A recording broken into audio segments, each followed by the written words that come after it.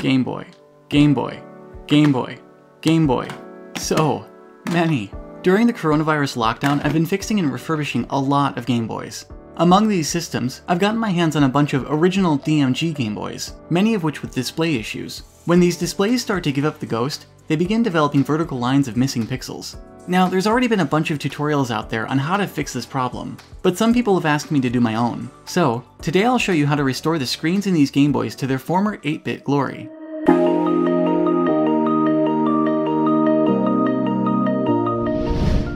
Although more rare of an occurrence than vertical lines, some original Game Boy displays can also develop horizontal lines, which are entirely possible to fix. For details on that process, check out my friend Rourke's video on how to do that. I've put a link to it in the description below.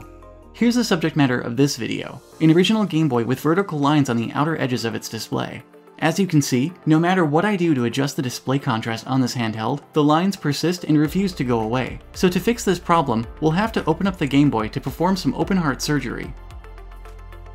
To perform this repair, the only tools you need are a temperature-controlled soldering iron, some basic tactile tools like a blunt scalpel or some plastic spudgers, and a screwdriver set with a tri-wing bit and a Phillips bit.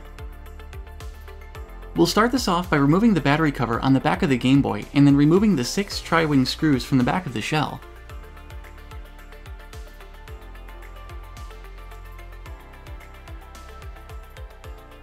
Once the console opens up, don't yank it open too quickly, since the ribbon cable between the LCD board and the main board will still be connecting the two. To disconnect the ribbon, pull it downward gently but firmly to remove it from the friction slot on the logic board. With the ribbon off, get to work on removing the 10 Phillips head screws from the board on the front half of the Game Boy, and then remove the board from the front shell.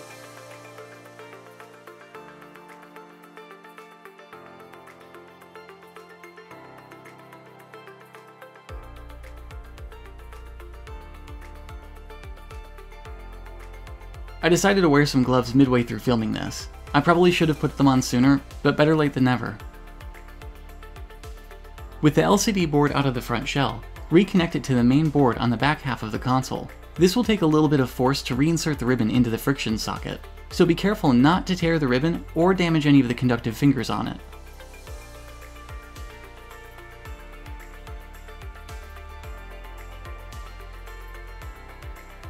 Now just throw some AA batteries in this thing for testing and power it up.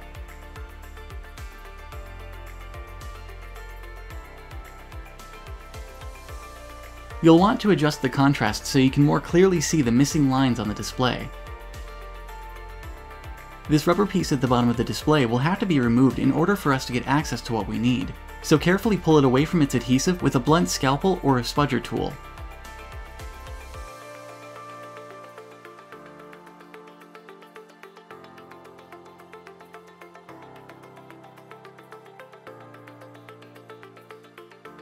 For this next segment, you'll need use of your soldering iron. Set your iron temp to about 450 degrees Fahrenheit. I found this to be the optimal temperature for this repair, since it's not too cool, but also not too hot to potentially damage something.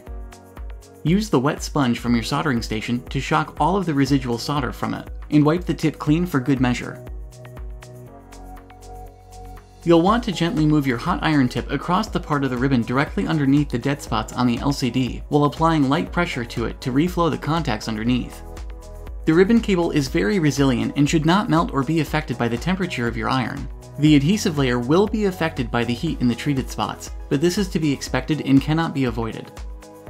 Continue moving your iron back and forth in these spots until you see life come back to the dead columns of pixels on your display. You may have to make multiple passes along the ribbon to get a lasting effect, but this repair should revive the originally dead spots of the display for the long term. Once I'm confident that my work with my iron has repaired the display, I apply light pressure with my finger to double check my work, and then I clean it up a bit by removing the damaged part of the adhesive strip. Afterwards, I replace the rubber strip at the bottom of the screen as well.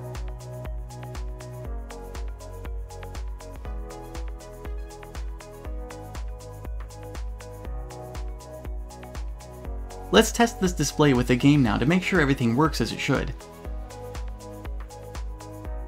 For this, let's use Kirby's Pinball Land.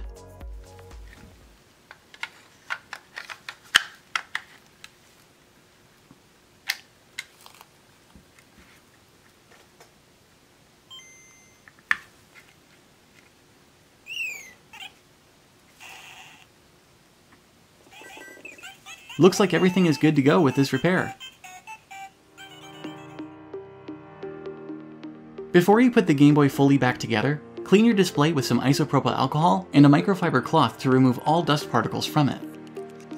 I check my work one last time to make sure the display is still fine, and then set to work putting everything back together. I do normally show precisely how to do this sort of thing in my videos, but Game Boys are pretty straightforward. Just make sure that your buttons and the rubber membranes are back in the front half of the shell, clean out dust and dirt particles as you go, and replace every screw back into its proper hole as you reinstall it in the front half of the Game Boy shell. We'll slow down for a second so I can show you how to reconnect the LCD again.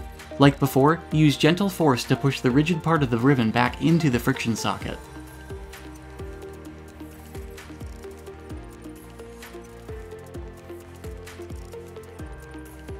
With that done, put your finishing touches on the system, and then close it up with the remaining 6 screws on the back.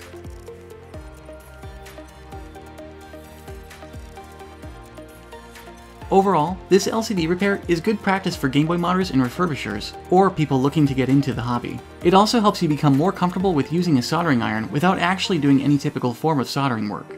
In the end, these Game Boys are an important piece of gaming history, and they deserve careful love, attention, and restoration. If you liked today's video, you know what to do. Hit the like button and consider subscribing for more content like this. As always, thanks so much for watching. Stay awesome, and I'll see you in my next video.